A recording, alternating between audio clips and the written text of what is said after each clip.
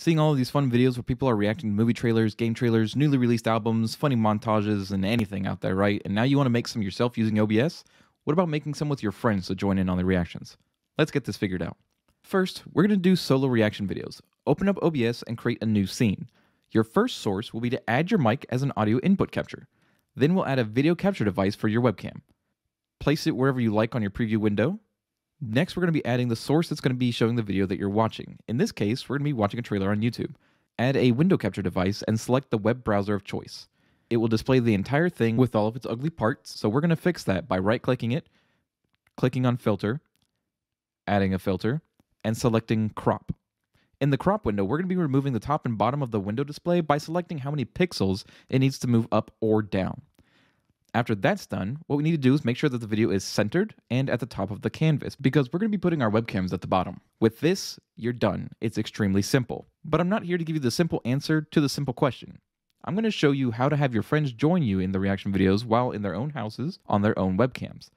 Picking up from where we left off, we're going to add 2 additional window capture sources, one for each person joining us, both set to Discord, as that's where I'm going to be meeting everybody for a reaction video. Now we're going to get slightly technical, but I'm going to make this really easy.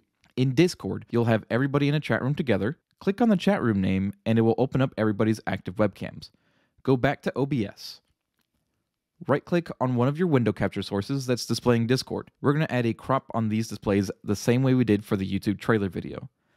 With this crop, it's going to ask us how many pixels we want to crop it in on all 4 sides so that we can get the capture space to be exactly what we're looking for, which is the size of the webcam. Play around with your measurements until you've got it exactly how you want it. It only takes about 30 seconds to get these done. Repeat for the second person that you're capturing.